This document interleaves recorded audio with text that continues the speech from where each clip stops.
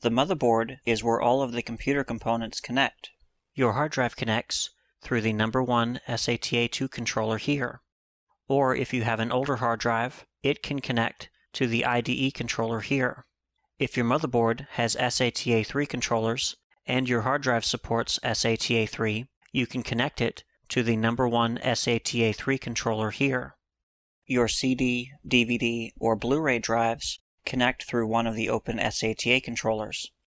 Or if you have an older drive, it can connect to the IDE controller. Note that current motherboards only have one IDE controller, which can support 2 IDE drives. There's a place for the memory sticks. The video card connects through this slot, called a PCI-Express 2.0 16X slot. This motherboard also has a second PCI-Express 2.0 16X slot, which we'll talk about in a moment. An add-on sound card, modem, or wireless network adapter can fit in the PCI or PCI-Express 1X slots. In the future, all expansion cards will be made for PCI-Express, but regular PCI slots will be available on almost all motherboards through 2011. And finally, there's a processor socket for connecting your Intel or AMD processor. Remember in the processor lesson we said that you need to buy a motherboard specifically made for either AMD or Intel processors? The socket is why. Intel and AMD processors fit into different sockets. While all of the other connections for components are the same, the processor socket is specific to either an Intel or AMD processor.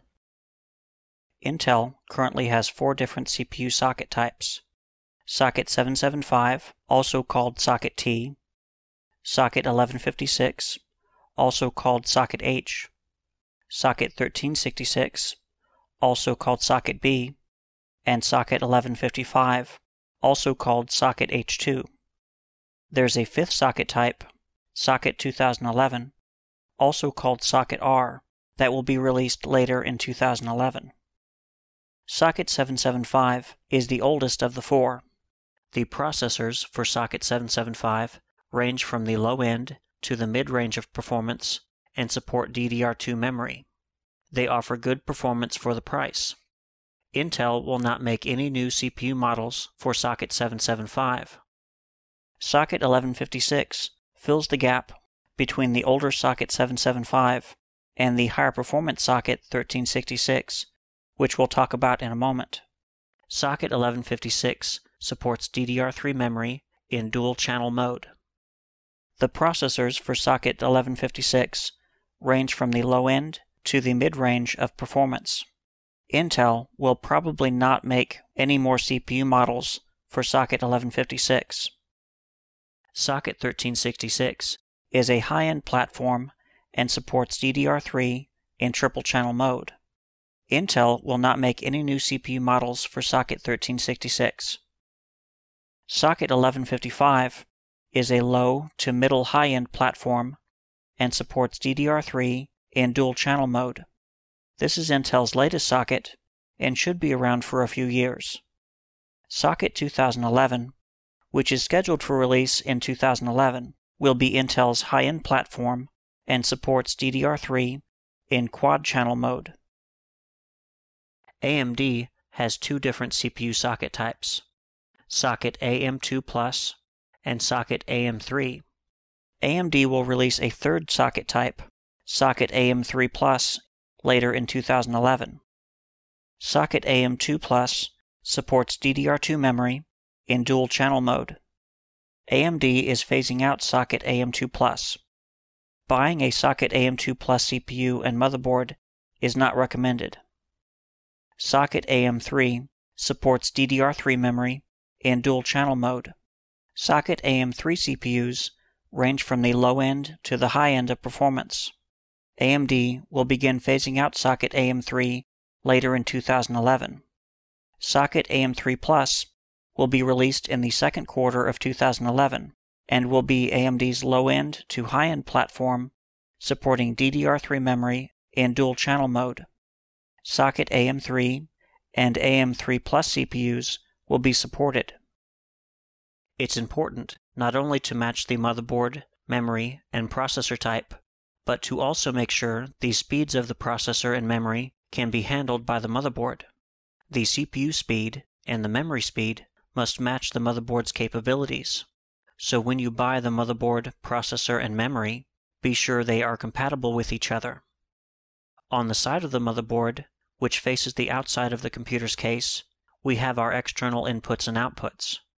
There's a PS2 connection for an older keyboard or mouse, USB 2.0 ports for connecting newer mice and keyboards, digital cameras, printers, and scanners.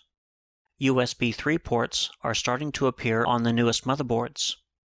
USB 3 can be up to 10 times faster than USB 2. To get the speed of USB 3, both the controller on the motherboard and the device you plug into it must support USB 3. A new USB 3 cable is required as well.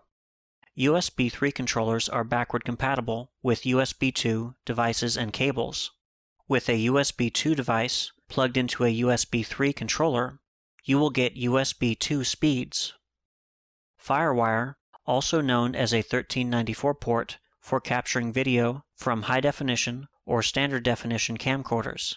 This motherboard has both 6-pin and 4-pin ports. An external SATA port for connecting an external hard drive or CD/DVD drive. This motherboard has 2. A few built-in features that can also be found on add-on PCI or PCI-Express cards, an onboard sound card for connecting your speakers with digital inputs and outputs, an Ethernet port for connecting to a home network or high-speed cable or DSL modem. This motherboard has 2. Motherboards can also have a video card built in, though for video it's best to have an add-on card. There will always be better features and faster performance with add-on video cards. Let's go back to the second PCI-Express 2.0 16X slot. In the video card lesson, we mentioned SLI and Crossfire, which combines the power of 2, 3, or 4 video cards to give you better graphics performance. If you want to try SLI or Crossfire, you'll need a motherboard with this second, third, or fourth PCI-Express 2.0 16X slot. A SLI-capable motherboard will come with a custom-made SLI bridge. Crossfire video cards will each come with a Crossfire bridge to connect the 2, 3, or 4 cards together.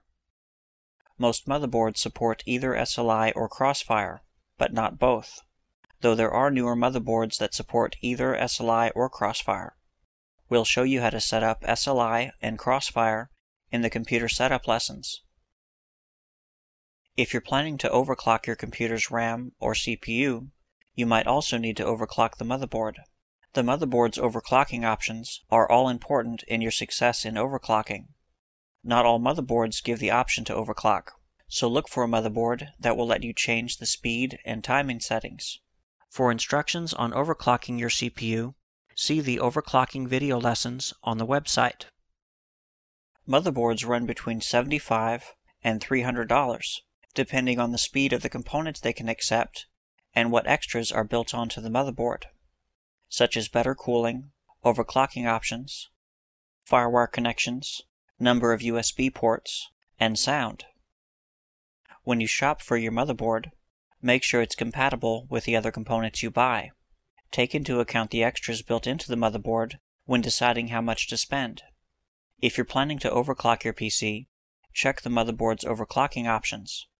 In the installation lessons, we'll show you how to install all of the components into the computer case and connect them together to have a fully functional computer.